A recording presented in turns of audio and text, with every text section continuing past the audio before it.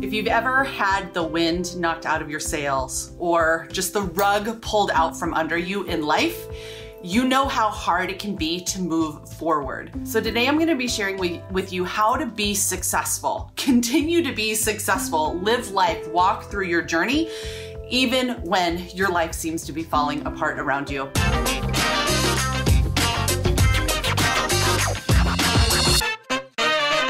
My name is Heather Quisel. I help women in relationship-driven businesses to get the confidence, the focus, and the mindset game to level up their business and level up their life.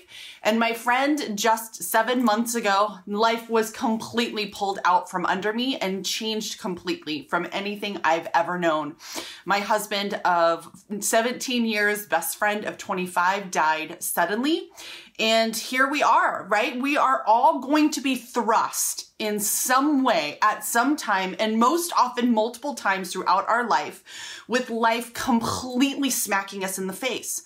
And yet, if you're like me and you're running a business, you're running multiple businesses, you're running a home, you're running a life, you have priorities. What do when life just 2x4s you to the head, right?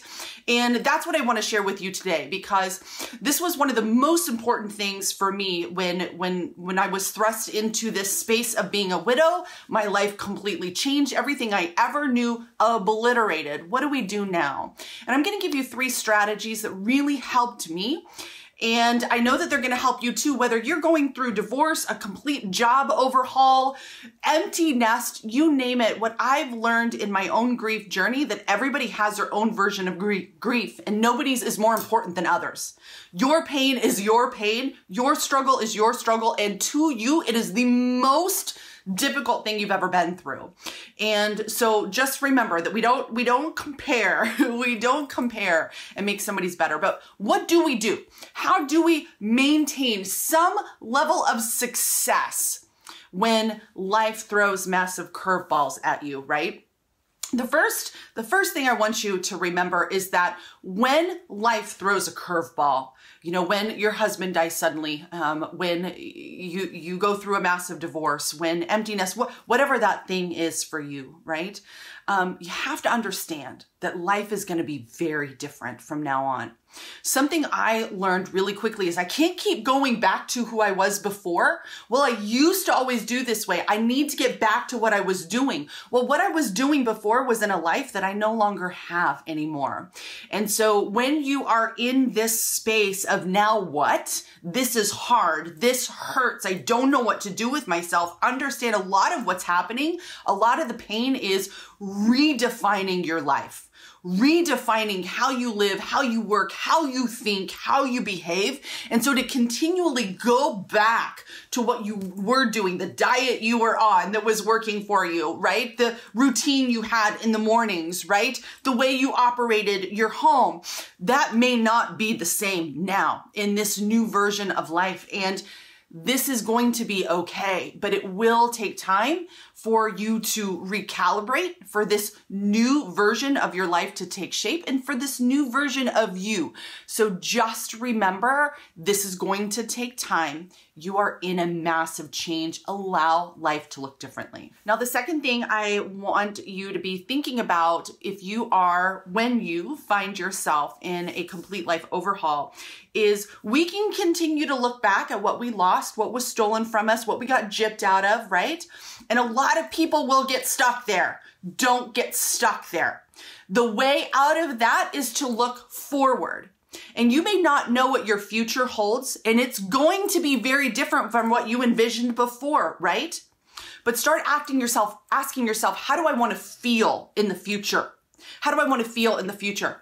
You know, one of the very first thoughts that I had when I was told my husband died was, I don't want to die with him. I'm way too young for this to be the end of my life too. I want to be healed. I want to be whole. I want to feel joy and love and laughter again. And so when you can be dead set, you know where you want to go. This hurts right now. This freaking sucks. You didn't ask for this, right?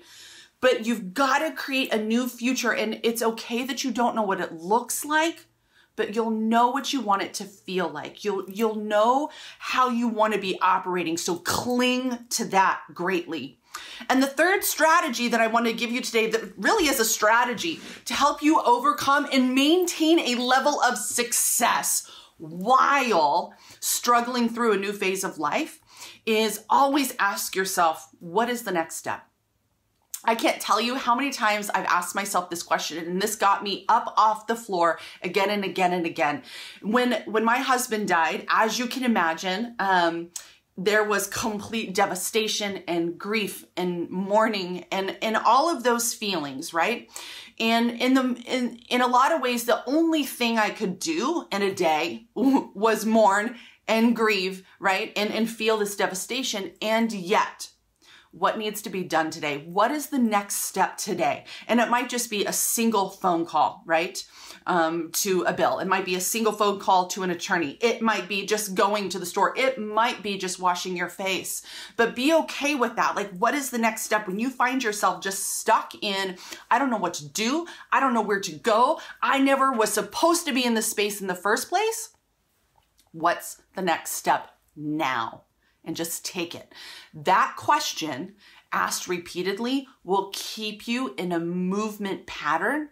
The movement pattern is action. When we continually devote ourselves and commit to action of any kind, girl, even if it's just washing your face today, when we commit to small actions over time, we stay in that pattern of moving forward, not in this place of being stuck in the past. And so constantly ask yourself, what is the next step today? My friend, I hope that these 3 strategies help serve you in whatever kind of challenge, situation, pain, heartache that life might throw at you. Once you stay focused on how you want to feel in the future, understand that you are redefining a new life and continually ask yourself, what's the next step?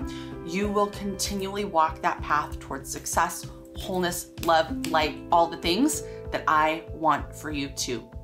If you loved this video, please share this with somebody, particularly somebody that you know who may be going through a challenging time.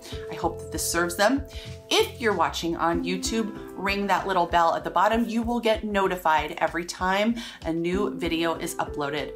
Thank you for holding the space with me, being here with me today, and I'll see you soon. Mwah.